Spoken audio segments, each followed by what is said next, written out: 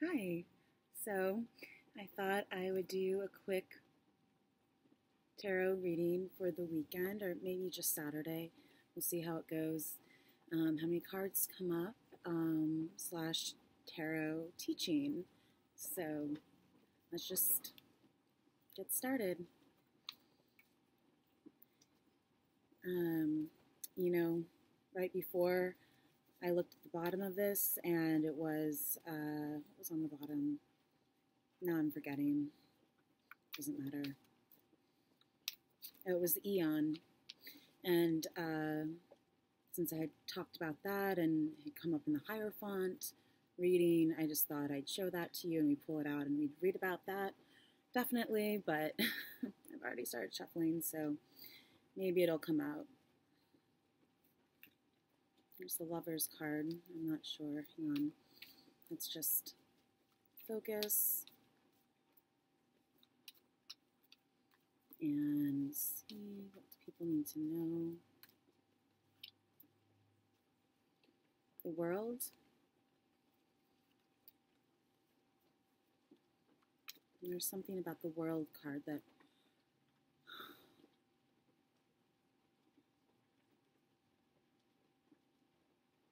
I'll have to type it in the description when I remember what it is.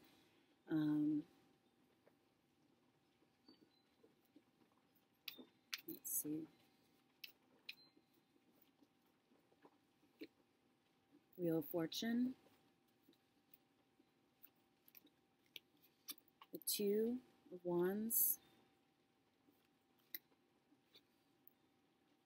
The Knight of Pentacles. And the Six of Swords. Science.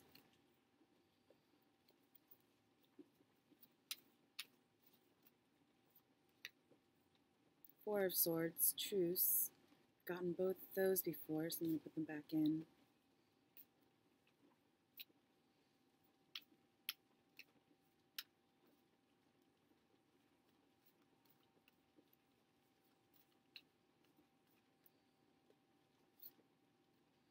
The Hermit, which we've gotten before.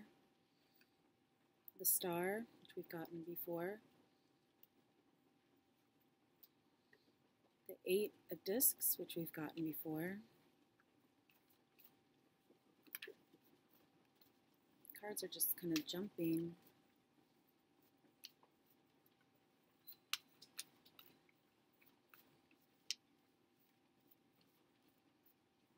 Just go with these. Four. Do five though. The Moon again, which we got last night, or for Tuesday. Strength, which we got for this week. The Nine of Wands for Friday. It's Friday.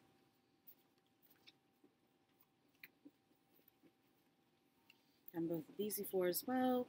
Prince of Cups and the Ten of Wands, Oppression.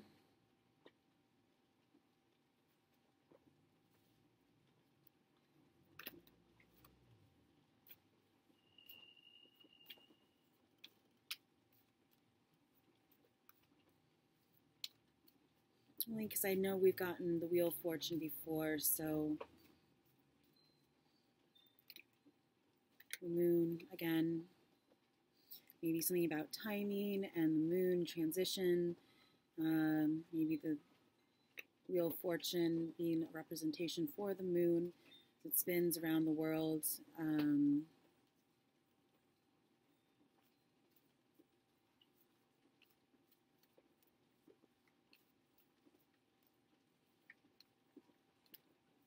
Three of Swords.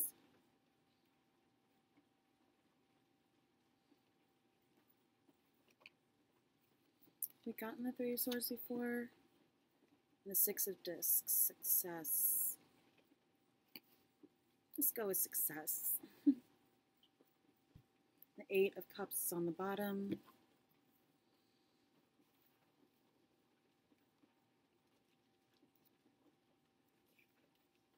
I'm just going to read the ones that I know we haven't gotten before, which are for the world. At least I'm pretty sure we haven't.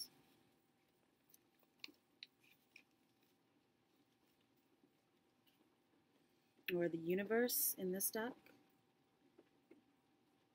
Essential questions, synthesis, delay, completion, opposition, inertia, perseverance, patience, and crystallized thinking.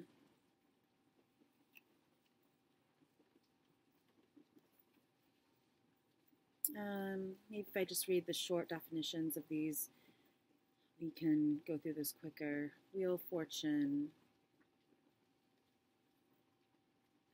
Oops. Change of fortune, generally good. Destiny.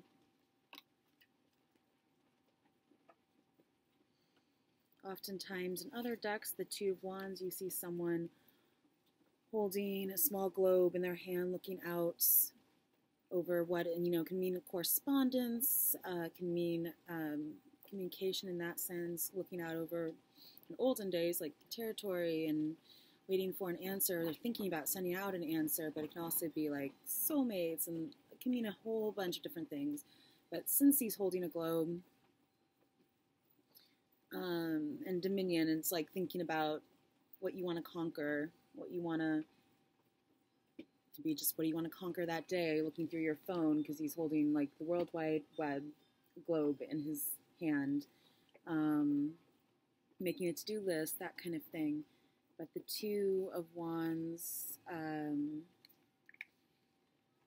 just mean a whole lot of other things.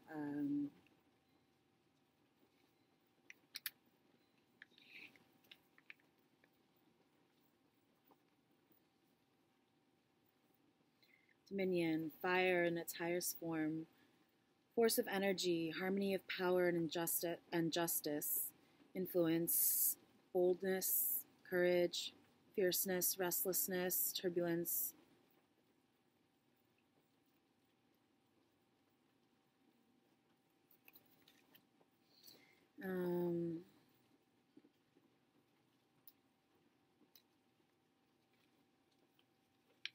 Discs, or Six of Swords next. Science, directed intelligence, labor.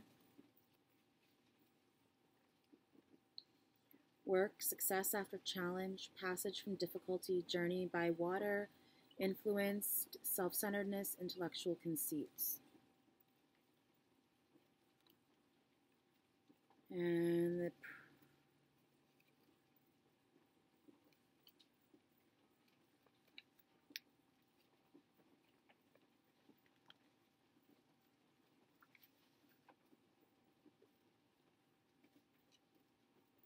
where does it say the fiery part of earth? This is the Prince of Discs. The fiery part of earth, a farmer, patient, laborious, and clever, somewhat dull and preoccupied with material things, influenced, avaricious, surely petty, jealous. I don't know what that word is, so. All right. So that was your tarot reading and something about the world that I'm sure I will probably remember, and then I'll have to write in the details, but it was really, I think it was a good thing. So, in any case, look for that. And I hope you enjoyed this and it brought some clarity or something to you. And have a great weekend. Bye.